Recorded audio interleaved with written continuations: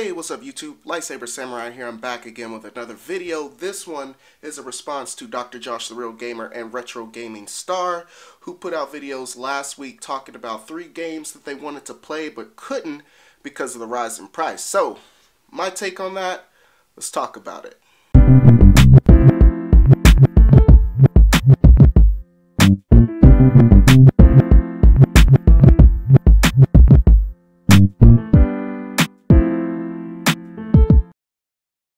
Okay, so a couple of things first before we get into this. One, for the most part, I won't be using footage I won't be using my own captured footage, as these are games that I don't own, but I want to give you a visual aid of sorts, so I will cite the sources that I get these from down below. Second, I'm going to focus on later console generations, as a lot of the ones that I can think about came out on the Super Nintendo or the Genesis or the Neo Geo, and most of those can be pretty easily emulated. So without further ado, let's talk about number 1. Alrighty, starting with the original Xbox, and this is basically the holy grail of the original Xbox if you can get a hold of it.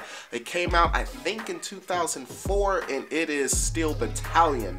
Now, the crazy thing about Steel Battalion is, while the game itself, you can find the disc for about $80, so it is obtainable, but to play Steel Battalion, you have to have the Steel Battalion controller, and the controller is a massive 40-button beast that came along with the game, and bundled together, you see those for around the $500 mark.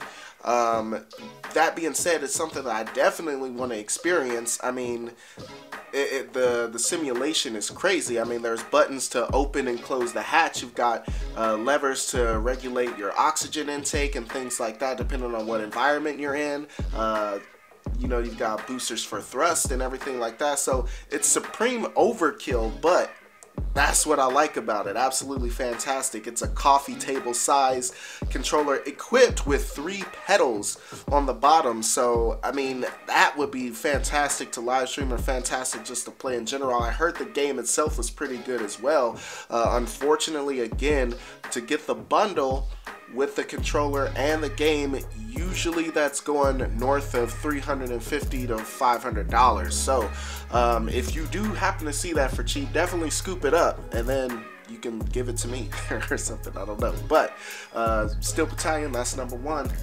Number 2 is a game actually that I owned until recently, and that is Haunting Ground for the PlayStation 2. If you guys have been watching the channel, I actually reviewed this game back in October for Halloween. It's a fantastic game by Capcom, one of the later generation PlayStation 2 games. It's actually a spin-off of the Clock Tower series. I can't remember if I mentioned that before, but in this you play as a young girl who is stranded in this castle, and her job is to survive and escape. Basically, you'll befriend a dog along the way, and the dog is how you primarily attack enemies. You have to gain affinity with this dog to be able to do more stuff, and he'll better listen to your commands and things like that, because if you mistreat him, he'll often just run away when it's time for you to fight, and then in that case the only thing you can do is run away and hide.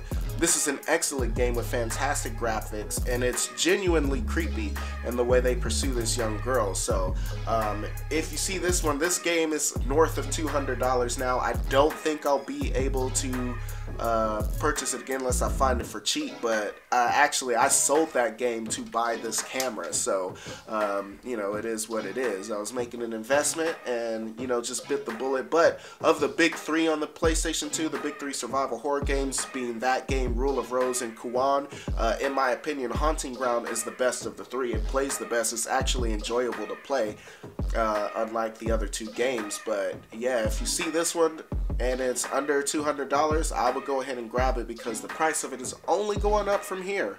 Okay, and last but not least, the final game of the 3 today. This one is an exclusive to the Wii U, and it is a fantastic action game by the name of Devil's Third.